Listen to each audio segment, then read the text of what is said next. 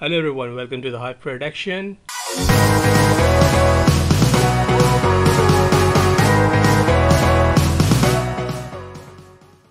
In this video, we are going to create a realistic product rendering in 3D Studio Max. So let's get it started.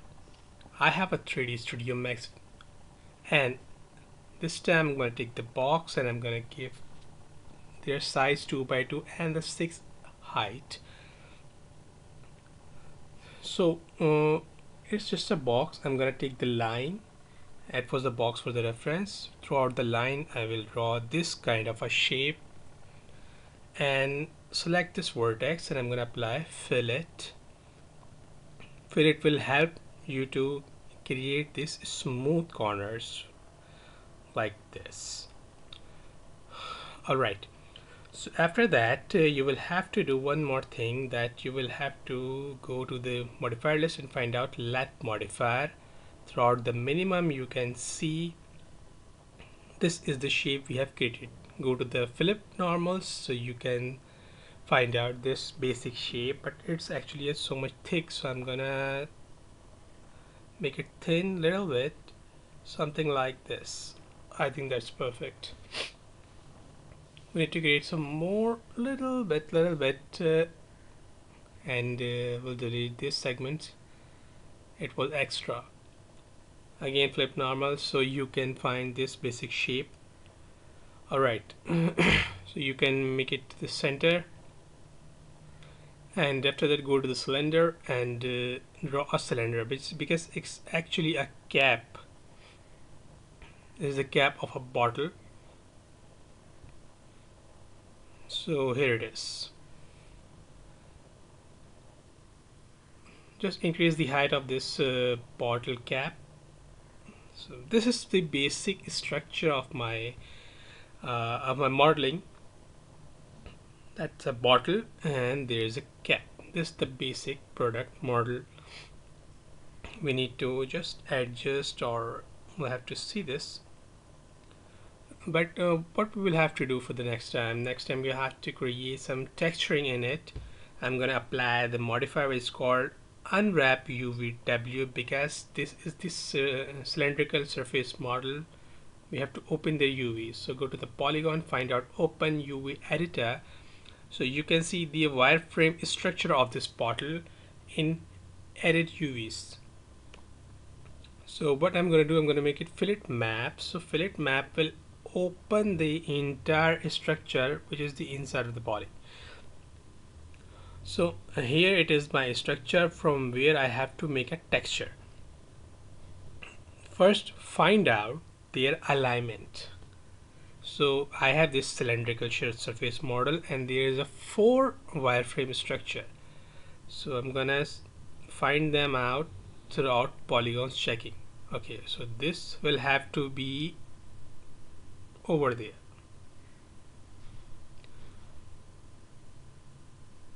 Like this. And these three things are one after another. So I'm going to set this one, after that this one. So here it is here. So let me set this. This is the extra which is downside, so we don't need to adjust them.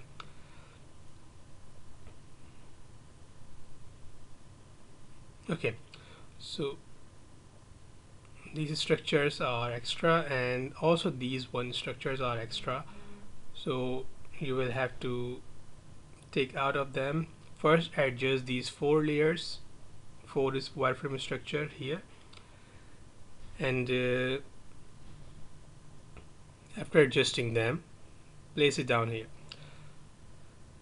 But we need to adjust like this. Perfectly done. And make to the render UV template. After making, make sure they're square shapes and take their snap and save in the folder wherever you want to save it. I'm going to create UVW map folder, and here I will save this bottle with PNG. Okay, so next step that I'm going to go to the Photoshop and I will open this textured file in the Photoshop. So let me find out. There's a folder called Noya, and so and this is my structure. This is my wireframing. I'm going to give the color black color so I can see the wireframe here from where I have to create texture. Okay, I have also some textures available here which is called Chrome Noir, but let me tell you one thing, that they are not a sponsor. I'm just going to use their texture, but it's not a sponsor. So here I will change the color of the background, which is going to be like this. Perfect. Okay, so okay, I'm gonna copy this, and it looks good, but we have to create noir into dark color black. The same thing, it will have to be a black as well. So this background must be, I think it's good. So here I'm gonna give the same paste, the same color. Alright, and after that go to back to the Adobe Illustrator and just copy their data, or maybe you can call its texture. I think they're too much, so I'm gonna press Ctrl Y for the wireframe, and then you can copy them. Ctrl C and Ctrl V for the paste. So adjust their alignment to like this, like this.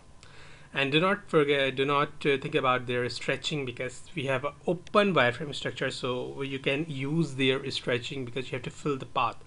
Okay, so this time I'm gonna copy Noir logo and Control C and then Control V here, and you can see this is the Noir logo. All right, press enter and select Chrome separately and Control T and adjust them separately. Okay, so now I have this. I'm gonna disappear my wireframe and save this as a texture, which is called bottle in the Photoshop file, and another save as that has to be a JPEG image, which is a texture JPEG image. I'm gonna apply throughout the material editor in 3D Max. So go back to the 3ds Max and you will have to open render settings first and activate your V-Ray. After activating the V-Ray, go to the material editor, find out V-Ray material, select the bottle and find the bitmap and call your textured. It is a texture. I'm gonna call them, and you can see there's a beautiful texture on the Noir bottle. Let me tell you once again that this is not a sponsored video from the Chrome Noir. It is the just video for the learning purpose. Okay, so again V-Ray material I'm going to take, and I will give the same little color according to the little bit darker on the cap of the bottle, which is this one. Okay, so my bottle is ready. I'm gonna rotate their positions so to see the front part Noya. I'm gonna make it group first, and after that go to the box, and I will draw a box here for the studio light purpose. As I have told you before that I'm gonna create the video of realistic render, convert them into poly and delete their extra polygons. So I'm going to select this edge, make it chamfer, and select these edges, make it connect with two connection, because I'm gonna make them smooth so it will not get disturbed. Apply shell modifier and also give them a camera from the front. So let me see how it looks like. Okay, zoom in. That's perfect. A little bit adjust your bottle. Go to the material editor, give the again material the same for the background and give them a little bit different from this, like that. Okay, so let me find out the lights, which is called video lights. Okay, I'm gonna give the two lights from left and right. First, my light is here. I'm gonna put this light here. Go to the parameters, give them 20% and give some little bit yellow color with invisible. And again, this light has to be duplicated by holding shift key and mirror them, and after that you will have to give blue color, same parameter. Go to the render settings and follow these render settings. Go to the GI, make them advanced mode, make the radius map, and in radius map where current preset has to be low. Make the bucket renders, give the HD size 4K HD size, or maybe HD size, it's up to you. So let me take the render first. Okay, so no, this is too much highlighting and I'm going to miss the details of this bottle. No, go back to the lights first, select their lights, decrease their multiplier 10%, and this has to be 8. Let me show you. Now it looks like perfect, but one thing I'm going to miss, this the reflection in the bottle is looking so much simple. So back to the material editor, and I will give their glossiness reflection first, and little bit, and glossiness has to be 0.9.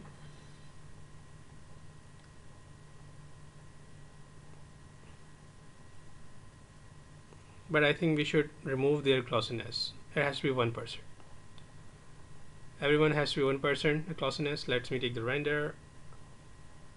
Now it looks like some great reflection with some little bit realistic bottle. Okay guys, so thank you so much for watching this tutorial, and you can replace their colors, you can replace the texture of the color, so this will give you the variation with the same patterns. I hope you like this video. So if you like this video, so enjoy this and like, share, comment and subscribe. Thank you so much.